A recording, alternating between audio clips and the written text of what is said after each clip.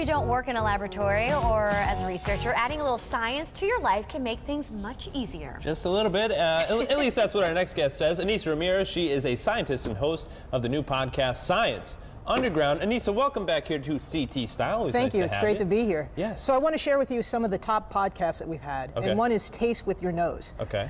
When we think about taste, we usually think about our tongue, but actually our nose is significant. So let's try this little experiment. And people can do this at home. Just get a jelly bean, hold your nose first. No, don't shove it up your nose. Not up your nose. No. Oh, okay. Right, so hold your nose and put the jelly bean in your mouth. Should I try this Yes, too? please, yeah. And if you're at home, get some coffee, hold your nose before you take a sip of coffee. Right? Hold your nose, put the jelly bean in, chew.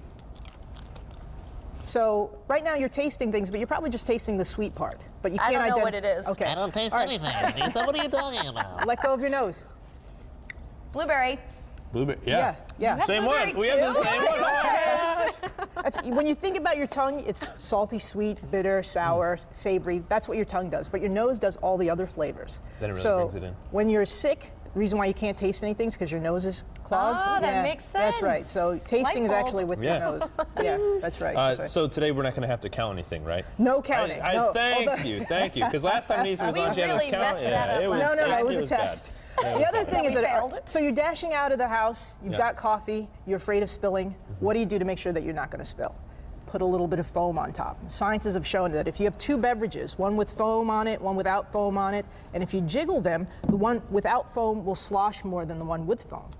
Ends up that the bubbles are pushing against each other. They're eating up the energy of sloshing. So if you're dashing out, put a little bit of foam. I know that we're all trying to lose a little bit of weight, but you don't Like need a a little lot. latte. A little latte, and that will prevent it from spilling. The bubbles. Nice. Okay. No, very right, you're good. not supposed to do that. That's apple we cider. Can't drink on TV. I forgot about that. A little apple early cider. for that. Oh, it's apple cider? It's apple cider. In Go that for it. case, Yeah, go yeah, right go for ahead. it. Yeah. Might All be a right. little stale. All right. So you're in the shower, you want to see the mirror when That's you get right. out. You want to brush your hair. You can't see. You can't. Now, one thing that people usually do is they use the blow dryer. That's right. Yeah. That is. Yeah. But you got to be careful because there's water. So the other true. thing you can do is if you add a little bit of shaving cream, just add a little shaving cream to the surface of the mirror, right? This is prior to getting in the shower? Before it gets all wet? Before it gets all wet, Okay. and then wipe that off. And when you go into the shower, where you had the shaving cream, there won't be any water I'm trying that as droplets. soon as I get home. Yeah, That is that's right. fantastic. Yeah. So, and it'll last for a couple of weeks. How did you figure that out? Oh, I went to a She's a fancy. I knew you were a scientist. No, I went She's to a genius. I went to a fancy hotel, and Yeah. I came out of the shower and I didn't see anything. I was like, "What's going on?" So I asked the lady. I said, "What do you do?" And she's like, "Shaving cream." And then I later found out that you know when you have a car, it's brand new, Yeah. and it's got the beads of water. That's what happens when you have fog on the mirror. But what the shaving cream does is it makes the water spread out. The water doesn't go away, but it's just spread out so that you're able to see You can it. see a little bit more. That's right. Learn So something shaving new cream. Yeah. every Yeah. time she comes on. That's look very interesting. If Yeah. you're standing there in the bathroom like this, you're just, going like, Oh goodness! This is before you go into the shower. Right. Yeah, No, yeah, I know. yeah. And then you wipe it down. He That's just right. really And wants you go to like make a You just want to do No, this. Now, I'm just trying to prove a point how weird it would Now look. all if somebody this, was when doing you put this, it into your foggy bathroom, won't have any fog on it.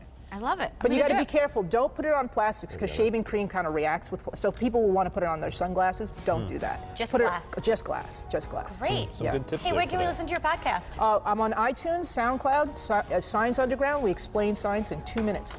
Love it. That's all we could use. That's all we need. We all need That's a little it. bit of that. All right. Thank you for being here, and thank Thank you at you. home for watching, everyone.